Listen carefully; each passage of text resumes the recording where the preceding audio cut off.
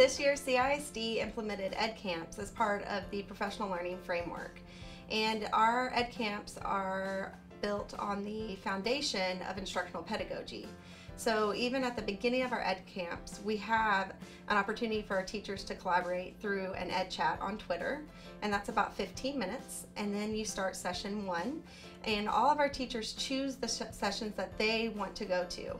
And usually they choose these sessions based off of their T-tests and where they believe they want to grow. And the great thing about us switching to this kind of framework is that our teachers are able to really reflect on their practice and decide what they need. Whereas in the past, our professional learning was more like trainings, and now they're actual learning opportunities for our teachers. And at the end of Edcamp, after they've attended 4 sessions, they participate in either a reflection by a blog post, or they're taking notes throughout the whole entire day, and they have to make a plan for how they're going to discuss and reflect in their PLCs and bring it back, so it's a continuation.